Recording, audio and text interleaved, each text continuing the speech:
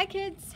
All right, this is lesson 9 for Eureka Math, and this is going to be one of your most favorite lessons of the year because it's just about adding decimals, and I know you guys are all excellent mathematicians and you can add, like I've been adding since I was in kindergarten. Well, great! This will be super easy for you. In lesson 9, we're using unit form and the place value chart to kind of show how numbers are regrouped and what happens to them and why this is so. And we will already have taken all these notes. You can always pause the video and make sure you have all your notes done, and you will have all this understanding. And then there's a little bit more just to kind of keep talking about unit form, which is what they use in the book, and kind of how you will rename numbers. Okay, so you will have all these notes, and then we'll jump into the book. All right. So in your workbook, lesson 9, the directions on this page say solve, and then write the sum in standard form. Use the place value chart if necessary, so you can keep your charts handy with your whiteboard marker. But first we start out with unit form, 1/10 plus 2/10. Well, 1 plus 2, how hard is that? You can do it, it's 3/10. And then write it in standard form. Easy peasy, you have got this. 14/10 plus 9/10. Well, 14 plus 9, 23/10. And so look, the one thing that's very confusing is what are we doing and where are the equals signs? So 14/10 plus 9/10 equals 23/10, which also equals, okay, if it's 23/10, what's that going to look like when we finally get down here to our standard form answer? And that is 2.3 or 2 3/10. Remember the renaming. 23/10 looks like this. So how many ones? Well, it's 2 ones and 3/10. And so that's what this whole section is all about, is understanding the unit form and how we can apply this to addition before we get to the standard algorithm. So real quickly, let's just buzz through a few of these. 1/100th plus 2/100ths, 3/100ths. Make sure your place value is correct. Ones, tenths, hundredths. Okay, 27/100ths plus 5/100ths. We have 32/100ths. Watch out for the equal signs, which is how many tenths? It's 3/10 and 2/100ths, because that is 0.3, oops, my bad, 0.32, even as I say it. There we go. So then we get into thousandths, and just be real careful. 1 plus 2, all the same unit, makes a total of 3, which looks like this. Okay, and again we have same form here. Thousandths plus thousandths makes 43. So what does that look like when broken apart? 43 thousandths. I always like to come down here and say 43 thousandths in the proper standard form.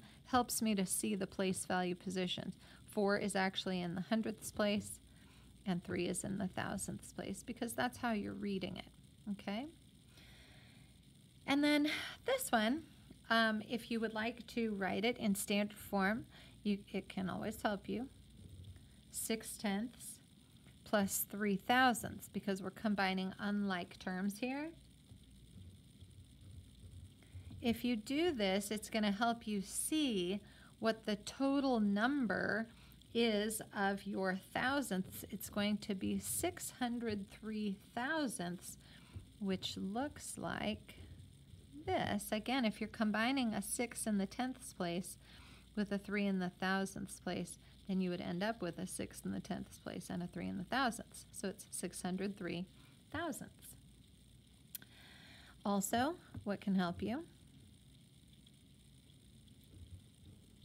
is if you line things up. This is getting ready for the standard algorithm. And then this is what we're doing over on this side, as we're all horizontal versus vertical. So much easier to see doing vertical addition.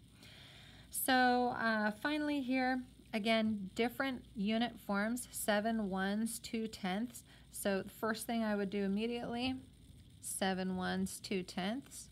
Okay, this is all one number here, plus 4 tenths. So I always write in standard form. And then that is going to help you figure out the total number of tenths. Remember, watch out for the equal sign. They don't want to know the final answer, which is 7 6/10, until this part. So how many tenths is that? It's 76 tenths.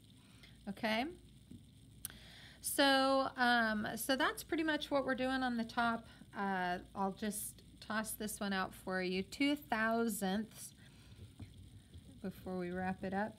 Plus, watch out for this big long number, 9 ones, 5 thousandths. Remember, don't say and. 9 ones and 5 thousandths. Don't put and anywhere else unless there's a decimal. This would give you 9,007 thousandths, which is 9.007. Now, all this is to prepare you for the standard algorithm, which you're going to go, huzzah, that's our favorite thing, and that's what this is lining everything up according to where the decimal is.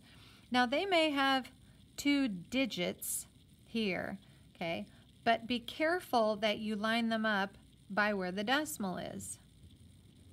If you're going to place the 3 in the tenths place, then make sure you have the 8 in the tenths place as well, and then square that out by putting a 0 if that helps you. And then add correctly, do your regrouping. This is the regrouping from the place value chart. If there's more than 9, we have a double-digit answer, and it has to be bumped over. Don't forget to fill in the blank. These are easy peasy. You got these, okay? Any questions you can ask in class when you come back to our call. More on the standard algorithm on the next side. I just like to caution you about the number of digits again. So when looking at the tougher problems as we turn the page, always line up by where the decimal is, okay? Place value is very, very important.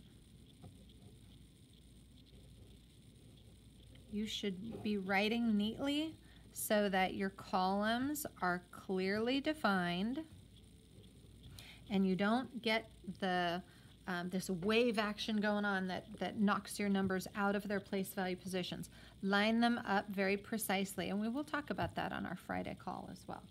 So, adding carefully. Don't forget to regroup every time. Decimal down. We're going to sing Beethoven. Dun, dun, dun, dun. Every single time. Don't forget to bring your decimal down. And that's your final answer here. Don't forget to write it up top. Okay, so use the strategy of lining digits up by their place value. How can you do that best? By lining them up according to where the decimal is. Okay, be very careful. Let's take a look at this word problem. Van Cortlandt Park's walking trail is 1 2/100 kilometers longer than Marine Park's. Okay, Central Park's walking trail is 242 thousandths longer than Van Cortlandt's. So fill in the missing information. When they give you something to compare with, we're going to start with what they give us, which is Marine Park at 1 2/28 kilometers. If Van Cortlandt's is longer than this by this much, then we would use addition as our operation. Okay? So you have to kind of look. We're not comparing it, we're adding to it. It's everything that Marine Park is and more. So take your 1 2/28 that is Marine Park and add 1 2/2 that is the extra. Okay, so the strategy is you really have to read the problems carefully and then show all your work. And so the total distance of Van Cortlandt is 2 and 30/100, 2.3, 2.30. It's all equivalent.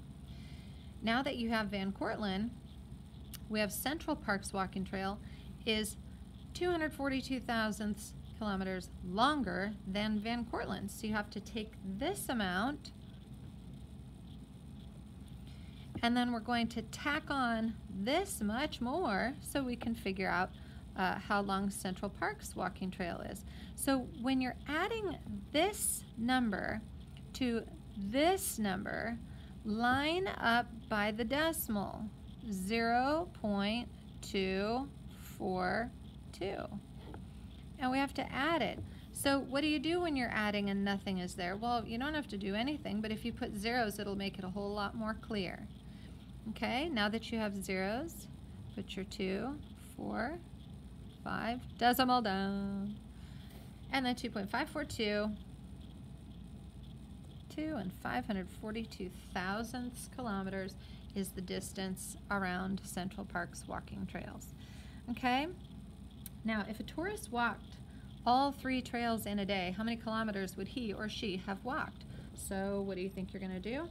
Well, you can put all these together and have your total distance. Don't forget to line them up. What if I have 1.28 and I don't have anything there? That's okay, put on a 0. 2.30. What if I don't have anything there? That's okay, put on a 0. Okay, do you have to put it there? No. But if it makes you feel happy, you can do it. And then you're just going to add them up, and don't forget to label your answer. Always label everything. 5, 6, 7, 8, 9, 10, 11, 4, 5, 6, 6 and 122 thousandths. Don't forget to put the kilometers of walking trails. Okay. Now the last question is it's all about space on your iPod now, or iPad, or your laptop. But you guys know now that gigabytes of space, it's really important because you want your equipment to function correctly. So Meyer has 64/100 gigabyte of space remaining on his iPod.